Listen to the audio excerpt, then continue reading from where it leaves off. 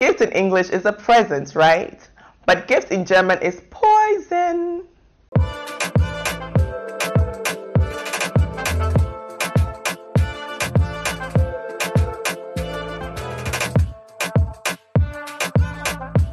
Hi everyone, welcome back to Deutsche Vita. My name is Phoebe. If you're a returning subscriber, thank you so much for coming back and sticking with me. If you're a new subscriber, please, what are you waiting for?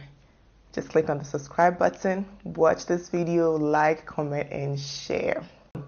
Word of the week is now going to be bi-weekly, and on each episode, every second Wednesday, we are going to treat words and also explain them. We're going to put these words into context to make you understand the words better and to make you using them much easier, all right?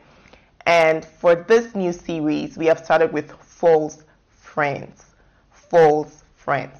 There are words that sound similar in both English and German, and you would think the meanings are the same. Nope. Nope. Nope. Nope. Nope. So I have learned this the hard way for some of the words, and I'm going to share some of these words with you. So get your pen and paper, hold dir was zum Schreiben. Wir lernen alle zusammen heute, okay? Let's start. So number one of the false friends is this word that everybody gets wrong. It's on both sides. So Germans get it wrong for the English side, and English-speaking people also get it wrong for the German side. Bekommen and to become. Etwas bekommen and to become. They don't have the same meaning. To become in English, in German is werden. Etwas werden. To become something. Köchin werden. I want to become a chef. Ich will Köchin werden. Okay? But to say bekommen in German is not the same as to become in English. Bekommen in German means to receive. To receive. Number one. Number two is the word billion. Billion, die Billion. In English, you think it's billion? No. When Germans say billion, they mean trillion. In German, billion is English trillion. Okay? But when an English says billion, in German, it's Milliarde. Arm. Arm of Deutsch. Arm in English. Now this is a bit tricky. So the arm, that is your arm. But when we're using it as an adjective, it means poor. So it's like armer Mensch, he is a poor person. But in German, we can say when it's written starts with a capital letter, it means the arm.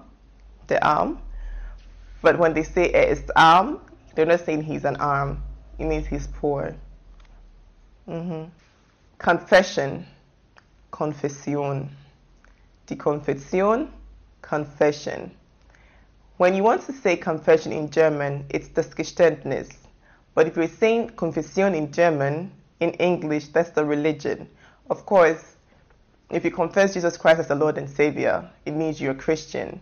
But in German, when we say Konfession, it means the religion, okay? When you say confession in English, you want to say confession in German, it has to be das Geständnis. So, delicate, delicat. Delicate, delicat. Delicate in English means something being delicate. You say that in German as empfindlich, right? Empfindlich. It's not the same thing. Delicat, when somebody tells you delicat in German, he's not telling you the thing is still delicate. He's telling you it's delicious. So delicat, delicate, they are not the same thing. Delicate is empfindlich.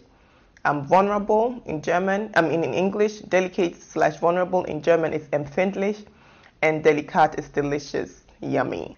Gift is not gift. Das Gift ist nicht Gift. Gift in English is a present, right? But gift in German is poison. Yep, it's not the same thing. So gift in German is poison. And the adjective for that is giftig. Giftig. Eine giftige Schlange. A poisonous snake. And if you don't like someone, be free to use it. Sie ist eine giftige Schlange. It's free of charge. Use it. Engaged. Engagiert. Engaged. Engagiert.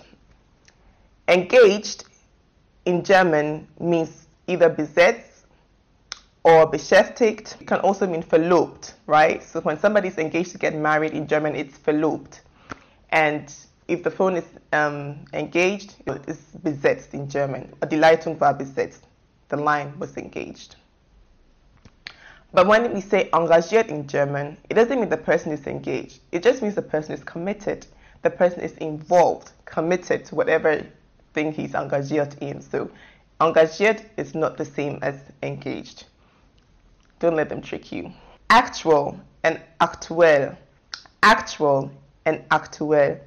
Actual meaning like the real thing. In German, it's tatsächlich. Tatsächlich. But when someone tells you in German, das ist aktuell, he's not telling you it's actual. He's just telling you it's current.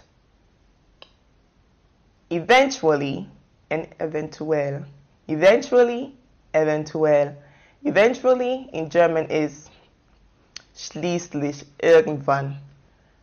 Eventually, she gave up. Schließlich gab sie's auf. Okay? That is it. But eventuell in German is possible. It is possible. It is possible we do this. Wir können es eventuell machen. Maybe. That's it. So, eventuell and eventually, they are not the same thing. Ambulance. Ambulance and ambulance. They are similar. They have something to do with each other, but they are not exactly the same thing. So, ambulance is the Krankenwagen. You call the ambulance. They come to pick you up when you're sick. Yes. Ambulance is not ambulance. Ambulance is der Krankenwagen, and ambulance is A&E, so accident and emergency section or station of the hospital. So that is the difference. So guys, we have come to the end of this week's video, or this week's edition of German Word of the Week. And as I said, it's going to be bi-weekly. We're going to bring to you the words as time goes on in context so you can learn and apply them easier. Yep. And also know that Deutsche Vita is going to be rebranding soon. So if you have any suggestions on what the name of the channel should be, let me know. All right, guys. Thank you so much for tuning in. See you same time next week with new content, with new information. Tschüss, macht's gut, passt gut auf euch auf.